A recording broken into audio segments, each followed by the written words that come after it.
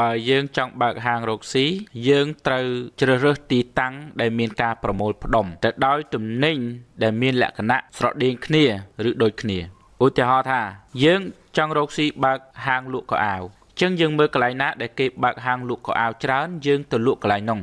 ឧទាហរណ៍ថាយើងចង់រកស៊ីលក់ខាងគ្រឿងជាងអញ្ចឹងយើងមើលកន្លែងណាដែលគេលក់គ្រឿងជាងច្រើនយើងទៅបើកហាងទៅជួលហាងបើកអាម្ដុំគេនោះការដែលយើងទៅជួលហាងឬទៅបើកកន្លែងរកស៊ីដែលនៅឆ្ងាយពីគេឬក៏ដាច់តែឯងដាច់ដោយឡែកតែឯងតើអ្នកណាគេនឹងដឹងតើអ្នកណាគេនឹងទៅរកយើងឃើញមានតែអ្នកដែលជិះដោយចៃដន្យទេដែលគេទៅរកឃើញឧទាហរណ៍តែយើងចង់បើកហាងលក់តុក្កតា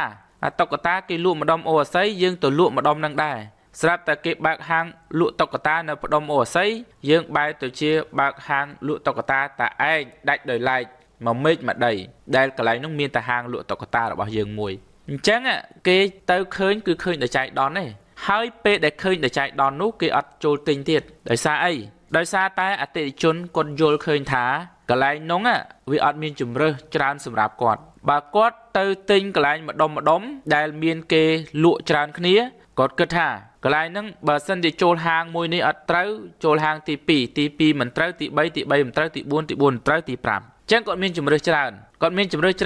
នភាពងាយស្រួលគ្រាន់តែចតឡានចតម៉ូតូកន្លែងមួយចុះដើរទិញមកសេរីចំណុចមួយទៀតគឺអតិថិជនគាត់ទទួលបាននៅលទ្ធផលនៃការប្រកួតប្រជែងថ្លៃនៅពេលដែលយើងលក់បណ្ដុំដែលមានគ្នាច្រើនអញ្ចឹងអតិថិជនគាត់យល់ថាអ្នកលក់នឹងអត់ហ៊ានលក់ថ្លៃជាងគេទេបើសិនលក់ថ្លៃជាងគេគាត់ទៅរកទិញកន្លែងផ្សេងដែលមានតម្លៃសមរម្យតម្លៃធូរថ្លៃប្រកាសជាគាត់ត្រូវខាតជាមិនខានប្រកាសជាអ្នកលក់នឹងត្រូវខាតដូច្នេះហើយកន្លែងដែលមានការប្រមូលផ្ដុំនៅអាជីវកម្មដែលមានលក្ខណៈស្រដៀងគ្នាឬដូចគ្នានោះវាផ្ដល់លក្ខណៈងាយស្រួលនិងលទ្ធផលនៃការទទួលបាននៅតម្លៃដ៏សមរម្យដែលបានមកពីការចម្រាញ់ការប្រកួតប្រជែងនៃបណ្ដុំអាជីវកម្មជាច្រើនទៅហើយទី3គឺគាត់មានភាពងាយស្រួល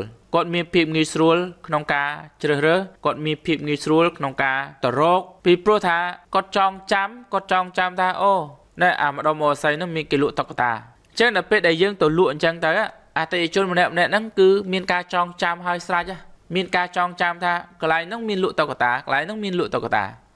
ដល់ពេលបណ្ដុំកន្លែងផ្សេងទៀតអាបណ្ដុំផ្លូវនេះមានលក់ខោអាវអញ្ចឹងឲ្យតែមានបណ្ដុំអញ្ចឹងវានឹងคล้ายទៅជាផ្សារវាប្រៀបដូចជាផ្សារគឺអតិថិជនគាត់ចង់ទៅដោយសារតែវាស្រួលសពបែបសពយ៉ាងដល់យើងទៅលក់តែឯងអញ្ចឹងគាត់អត់ចាំទេគាត់អាចនឹងរកនឹកថាថ្ងៃមុនដូចជីកាត់កន្លែងណាទេដូចជាមានគេលក់ខោអាវដូចជាមានគេលក់តុក្កតាដូចជាមានគេលក់គ្រឿងជាងបាទអ្នករកស៊ីមួយចំនួនគាត់យល់ថាទៅលក់អាម្ដុំគេអញ្ចឹងវាមានការប្រកួតប្រជែងតែគាត់អត់ដឹងថាកម្លាំងវាស្រូបទាញខ្លាំងទេអាកម្លាំងផ្ដុំគ្នាអញ្ចឹងស្រូបទាញអតិថិជនបានច្រើនណាស់ឧទាហរណ៍ថាយើងលក់តែឯងអតិថិជន 4-10 នាក់ដែលដឹងដែលឃើញដល់ទៅពេលយើងលក់100តូប100ហាងផ្ដុំក្បែរគ្នាហ្នឹងស្រូបទាញអតិថិជនរាប់ម៉ឺននាក់យកមកចែកគ្នាម្ដុំហ្នឹងភាពល្បីល្បាញក៏វាលឿនអតិថិជនគាត់ដឹងថាអូម្ដុំនោះមានលក់កៅអៅទៅកន្លែងនោះតែមួយកន្លែងដើររើសមកសេរីតម្លៃក៏សមរម្យដោយសារតម្លៃមានការប្រកួតប្រជែងអញ្ចឹងមិនមានអ្នកណាហ៊ានលក់ថ្លៃដូច្នេះបងប្អូនត្រូវបបួលគ្នារកស៊ីឬក៏ត្រូវរកស៊ីឲ្យមានលក្ខណៈដូចគ្នានៅបណ្ដុំគ្នាទៅប្រសិនបើយើងមិនរួមគ្នាទេ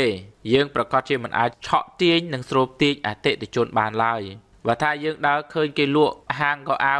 50ហាងនៅដាច់ដោយឡែកពីគ្នារត់រាយពីគ្នាយើងគួរតែហៅម្ចាស់ហាងទាំងអស់ហ្នឹងប្រជុំគ្នាទៅហើយបើកនៅកន្លែងណាមួយទៅឧទាហរណ៍ថាផ្លូវហ្នឹងគឺផ្លូវទល់មុខគ្នាដែលមានផ្ទះជួលឧទាហរណ៍ថា100តូប100ផ្ទះជួលបើកកៅអៅ100នាក់មកបើកម្ដុំកន្លែងហ្នឹងទៅអតិថិជនគាត់នឹងបាក់ទៅកន្លែងហ្នឹងគាត់នឹងចងចាំគាត់នឹងនិយាយតគ្នាហើយកន្លែងហ្នឹងវានឹងคล้ายទៅជាអ៊ូអ